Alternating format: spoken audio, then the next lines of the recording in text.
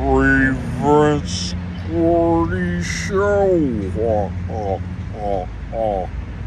Grievance GOrDIE show. Grievance GOrDIE. Oh, don't you know? That's right. Welcome back to another episode of the Grievance GOrDIE show, and that's me. I'm Grievance GOrDIE. Why? Because I was in a band called the Grievance Committee back in the 1980s, back when I had a different view of the world, right? I'm 56 years old now, and I was victimized, past tense, by a bunch of partisans and racists on the Facebook app. Absolutely, 100%. It involved people that I know, and the worst part about it, it involved people who didn't even know me, based on rumor and innuendo. And these people will get got. That's right. I don't care about the present day, right? I care about the future. I think a lot of us do. I have a second channel. It's called Fallen Angelenos, where I talk about being homeless. I am homeless. And I've been homeless basically since I left the place of nightmares at 6 Mile and Chalmers in Detroit in 1985. Okay. I started working at a record shop who didn't want to hire me based on race. This was told to me firsthand. Okay. What I tell you are firsthand accounts of my life. I'm sorry. I'm trying to get comfortable. It's 11 o'clock and I'm homeless and I sleep in the car my domineering mother made me buy. No one in my family listens to me ever. Not ever, not once. I got into a really good conversation with one of my sisters. I have 3 sisters and a domineering mother. I was brought up with all women in my household. Assumptions, capital ASS, umptions were made about my race, about my sexuality, all this kind of stuff. And it's all flagrant projection, right? I believe through anthropology that they're finding a lot of things out about where people actually do come from.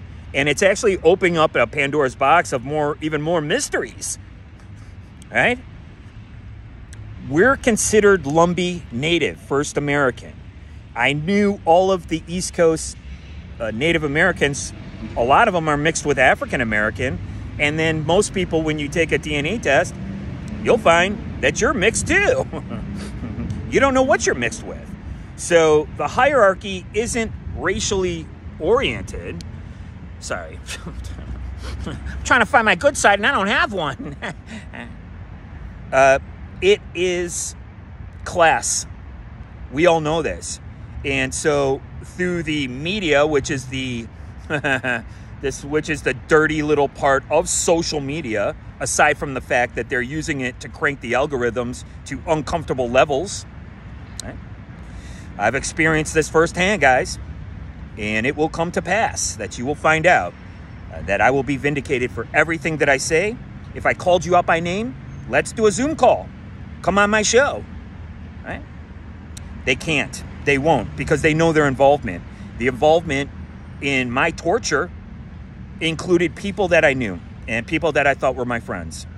And you will get got. Make no mistake about it. So I believe what they were trying to insinuate was that I was indoctrinated by the internet. Oh, how interesting how you can have this label about indoctrination on the internet on one side, but there's no indoctrination on the other side. What did we talk about before? The pendulum swings, my friend. The pendulum doth swingeth. Yeah, I study Shakespeare. I get into a lot of things like Shakespeare now that I am 56.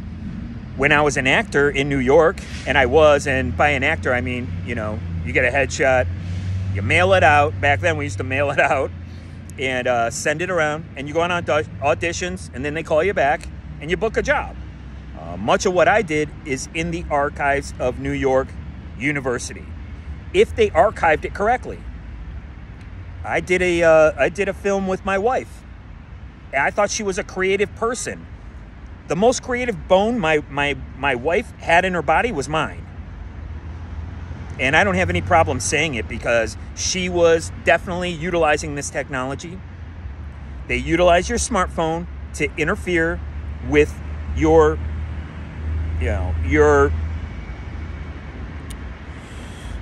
I want to say brainwaves. I call it EEG technology. It's how you can measure your brainwaves, whether they're in a theta state or an alpha state. They can scramble this. Now, again, yesterday I was talking about, can it make you kill? Can it make you commit, the S word, which you can't say, which is why that show got buried. I don't care. I'm not here for hits, and I'm not here to make money. If you check the comment section, my community posts, you can see how far away I am from ever getting monetized. When you do something for money, it never works out, right? Sometimes you get lucky, like I did when I got $20,000 from COVID, and I was able to leave this job that was a bunch of guys lying to my face, and I don't appreciate it. Running game on me, knowing that they were using the Facebook app, knowing that I was on Bolo, federally. Oh yeah, it runs much deeper than that. Right now I'm in a tent city area over on La Cienega and Pico. And what I'm noticing is that they'll allow things to just continue to grow, out of control. People are making messes over there, right? And don't forget, I was accosted when I set up my tent by a guy, and then here comes a bunch of billhillies. This was the same MO of somebody down in North Carolina. They have the same game. They keep running the same game. I told you guys yesterday about how they were running game. The guy mentioned it at Amazon, right? I know what running game is. It's pretty fucking weak, right? So this tent city, it's kind of growing out of control. Now, all of a sudden, the people start acting out. There's a guy over there. He's acting out right now. And now what you're going to do, the whole thing's going to come crushing down. The people who go over there are going to start acting out. And you're going to start using this base part of your skull instead of the frontal lobe, right? Like we were talking about anthropology, right? The Neanderthal versus Cro-Magnon versus modern man, right? And they're finding out, it's interesting, I'm in Los Angeles right now, and so you have this trope of the golden surfer, the golden dude bro guy, right? They call him the golden god, right? This blonde-haired surfer bro. Well, as it turns out, on Catalina Island, they found evidence of giants on Catalina Island. Check out Robert Sepper right here on YouTube. I get most of my information from YouTube and from the library. Oh, sorry about that, McGoogles.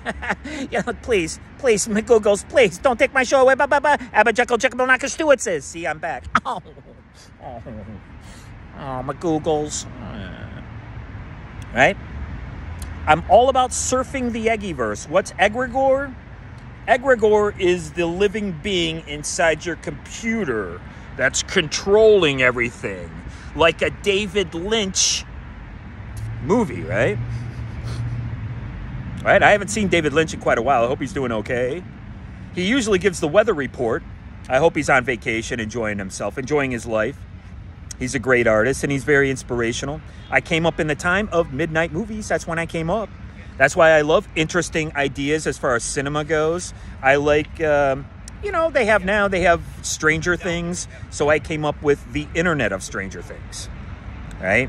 And I had this concept all the way back in the 90s that's provable through archiving at David Mamet's, well, it's his Atlantic Theater Company summer retreat in, sorry guys, I gotta be comfortable. I don't care about the lighting.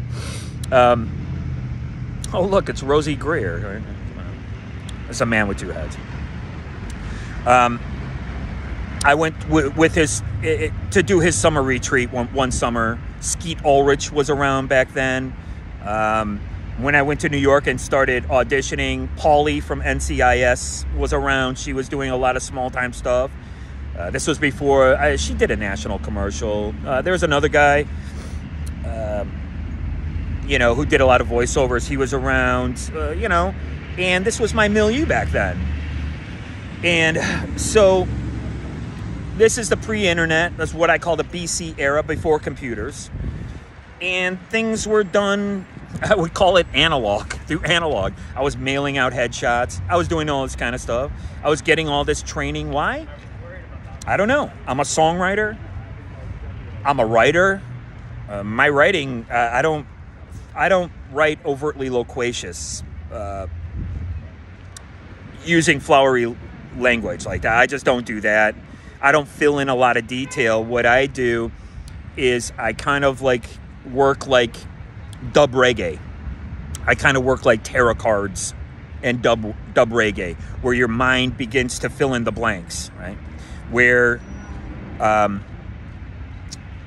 you become part of what I'm doing, right? You become part of this. You become part of the story. Why?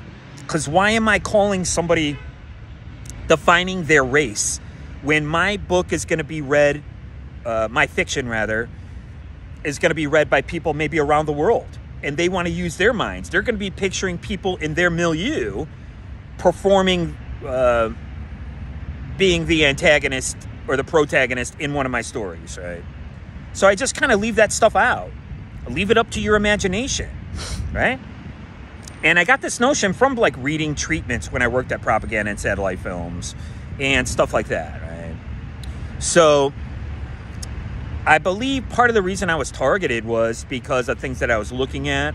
Like I said in my other episode, Cicada 33 No Fun, right?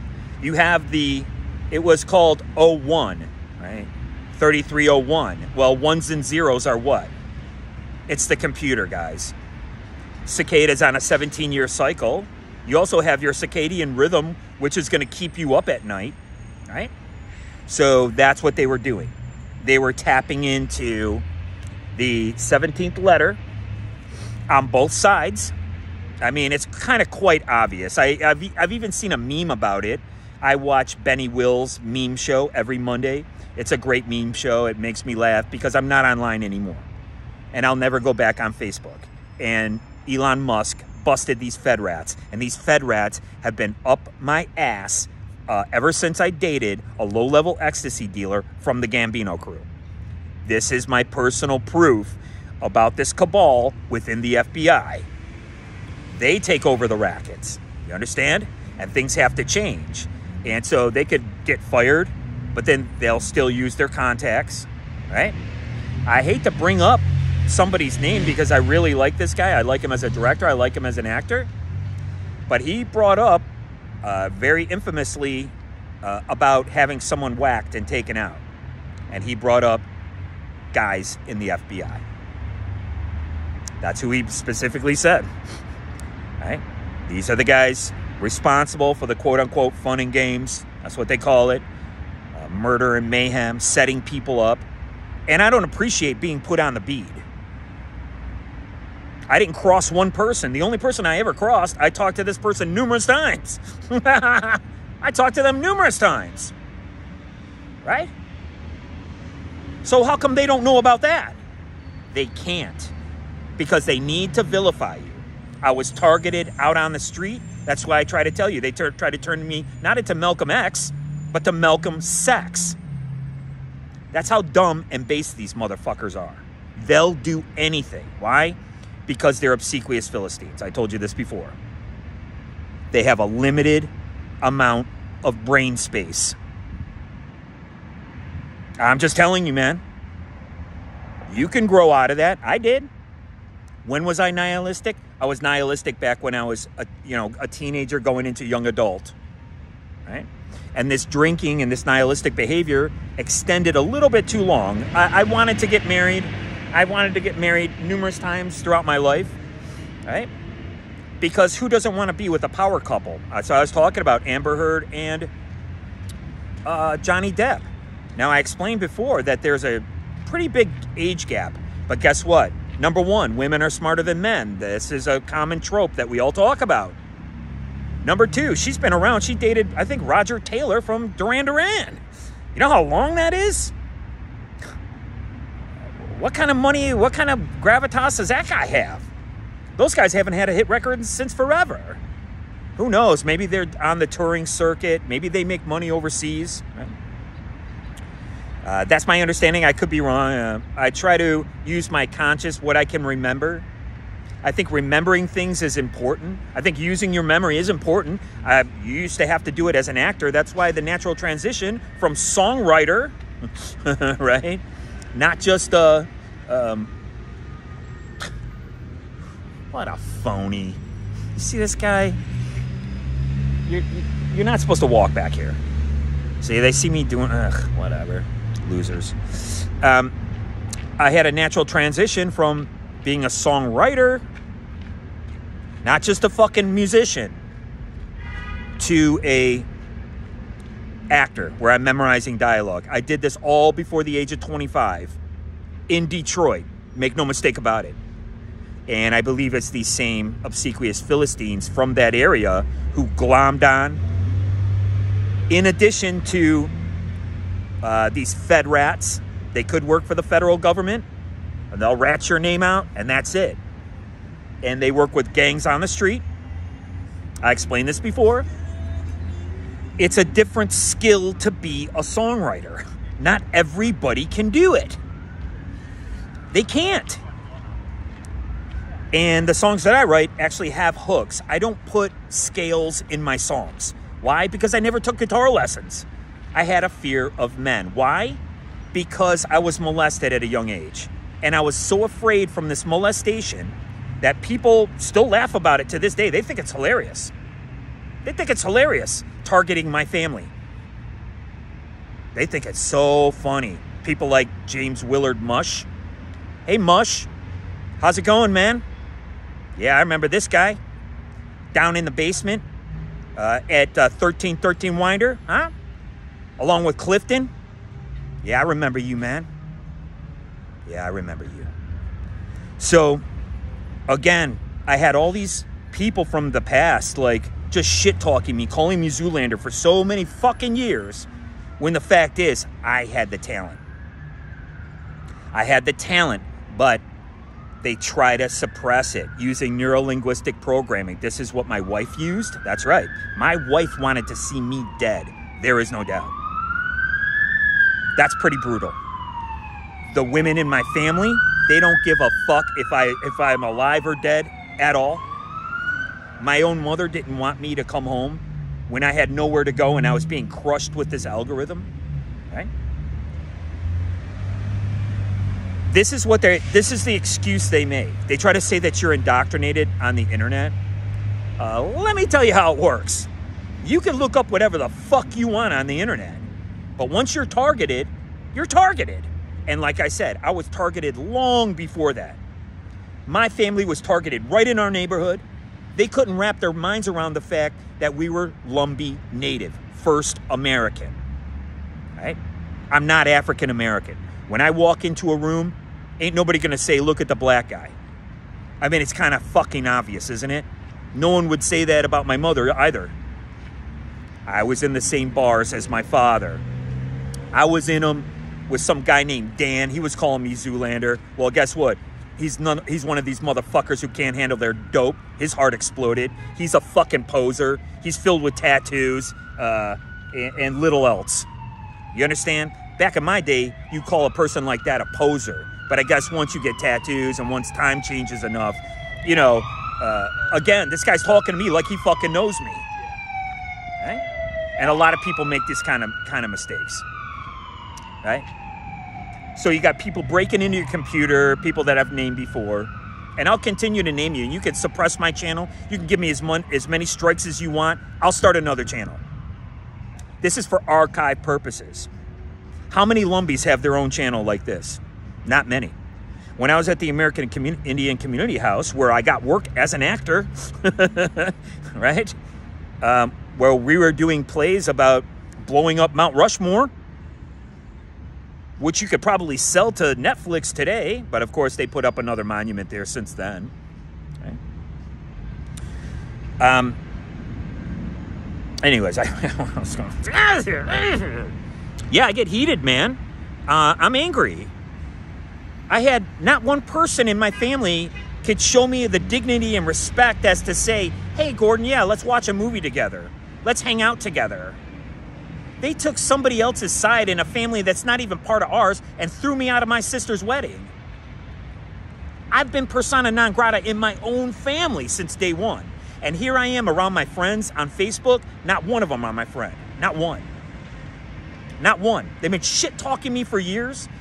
Jason Clifton used the same MO as Nick Mama's Boy Contopoulos from Queens, New York, police officer buddy, who's all I call him pop marks and skid marks, I-95 with feet. These guys are pathetic. They show up under fake accounts and they don't think that they can get got. The guy I was talking about, James Willard Mush, is Jason Clifton's friend. He knows exactly what's going on. People like him. Scumbags. Oh, yeah. Again, these guys, they can't write songs. And for a person like me to write songs, we were targeted in the Detroit punk rock scene 1,000 motherfucking%. They had to shut us down. Our songs were better, you know. And again, I thought there was room for everybody. I was kicked out of my fucking family years before my sister's marriage. Years before that. All right? It's called The Big Kiss Off. I'm getting ready to post another one of my stories on Amazon. Right? And again, I've been in Los Angeles for a year. And I could talk all about what I've been put through since I got here as well. People targeting me. There is something out there. It might be on World Star Hip Hop. I've been set up numerous times by white gangs, by black gangs. These people are pathetic. Like I said, they're taking orders from anybody, but the fact is the orders come from the police department. And that's what these guys don't understand. And that's why they get dupes and a bunch of phonies to go out on the streets and carry out their bidding. They don't even understand who they're getting orders from. And it's just really sad when you get targeted. Again, like I said, I'm an original libertarian. I'm the most liberal person of all. They were targeting me for stuff that I was looking at. And I call it mind rape. That's what I call it. And it's pretty brutal. And I'm probably the only person who'll ever talk about it. And I don't have a problem with talking about it.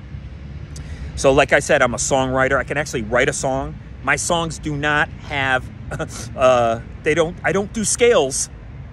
You understand? So in 1992, when I left Detroit, and I'm glad I did, that makes it twice I left Detroit. They don't want me there. Okay, I won't come back. I'll have to go back and get some of my stuff if I ever do. But look at me, man. This is how I live, man. Just like this. Out on the streets. I got a place to sleep, thank God. And little else. I eat off the EBT menu, and I don't take any shit anymore. Not from any of these guys. They don't have any talent. This is what I'm telling you. I'm being attacked by obsequious Philistines that they call archons. So I was talking about internet indoctrination. So what they try to do is all these alleged Geraldo skins, they're all about the Rothschild family. And so they all equate everything to that. This is all anti-Semitic. This is anti-Jewish. This is what they're all about. And I find it really fascinating that these Nazis in World War II made people shave their heads and get tattoos. And now after the Geraldo skins in the 1980s, don't forget, that's why I call them Geraldo skins. This is before American History X. They shave their heads and get tattoos. And they're supposed to be the big bad Nazis. I mean, okay, this is just bizarre to me. This is just flagrantly ridiculous. And this is part of the targeting. And that's why I'm telling you. People who targeted me were allegedly liberal people. And I didn't even vote for a Republican. I haven't voted for a Republican since the 1980s. And is there any proof? Is there going to be any proof? I don't know. There's probably no proof of anybody voting anywhere. If they're going to, the state of Michigan is going to lose my medical records. Part of me writing my second book, which is called I, Son, that's my last name, Ison, I-S-O-N. My first book's called Two-Legged Animal. I'm getting ready to put that up on Amazon once again. It'll probably be buried, just like my channel. I don't care. I keep going. Yeah, I'm a little hyped. I'm a little angry today. It's been brutal here. The weather is brutal. I wake up late. I'm really cold. I'm freezing to death. I'm in this tent city, and I can see it happening, man. I can see it. I don't use drugs or alcohol, but you have to understand why people do. You have to understand that people don't have any support in their own family. I couldn't even carry on a conversation with anyone in my family, and here I was being tortured, and I had to figure it out all by myself. And the police department were behind it. People at the police department, and I became part of a fraternal organization to say, hey, man, easy, man. This shit was I was a shoplifter not shoplifter, but I did things in Las Vegas so I could get stories. And still, my mom goes to the hospital in 19, and they come up with this trope, the EMS people, about my mom losing her purse. They continue this trope about a stolen purse. No purse was ever stolen. This is what I'm trying to tell you. It's all based on lies and innuendo. I write about it in my book called Two-Legged Animal. And I just find it truly, truly sad that, my stuff gets buried. I don't get any family support. I don't get any support from the punk rock scene when I'm a fucking songwriter. This is why I love Mark Lanigan. Did you guys know that Mark Lanigan, I believe, he started putting out records on 4AD. Look at Mark Lanigan's early career. He was part of this whole grunge explosion, which came from punk rock, guys. This didn't come from metal. Metal heads have this low IQ trope about them. And we knew this as punk rockers. We wanted to be a little bit more sophisticated. We wanted more music from Europe. We listened to a wide variety of music, where metalheads only listened to metal. And around the time that I left Detroit in the 1990s, that's what was going on. This kid Clifton I was working with, who turned out to be a turncoat, who was probably behind cranking this algorithm, him along with James Kenneth Graham, these guys at Disconnected Records, they all started getting into this metal. Metal, to me, barely has any melody. It doesn't have any melody to me. I don't play metal. In my book, Two-Legged Animal, I have a chapter called Sound Scam. There was an electronic device called Sound Scan. This is the rise of Nirvana. This is the rise of that. Okay? And they were able to say, hey, no, look at the bands that are actually selling compared to me reporting, because somebody from Arista Records calls my store and tells me to put Paula Abdul up on the charts. Look what's really selling. And this reality, this truth broke through the lies, and it created this musical movement. This is what I'm trying to tell you. This is why I'm trying to break my truth through the lies, whatever lies there are. I mean, I know part of it is me internalizing some things, right? But I'm giving you my story. Why? Because I don't think it's okay for kids not to know who their grandfather was. I don't think that's okay. I don't think it's okay for African Americans to run around thinking that they all are here as the sons and daughters of slaves. I don't think that's okay. Number one, because you don't know. You just don't know. There was a lot of African Americans here before the slave trade. To sit here and say that they weren't, you're a goddamn liar. There's no way for you to know. There's tons of things out here that we don't know. So I wrote a book. It's called Two-Legged Animal. I'm going to put that up on Amazon. I was fired from Amazon. I did tell this kid I was going to whoop his ass, but I said it in a very clever way. I said, let's go down to Burger King and see if you can knock the crown off my head. That's what I said, right?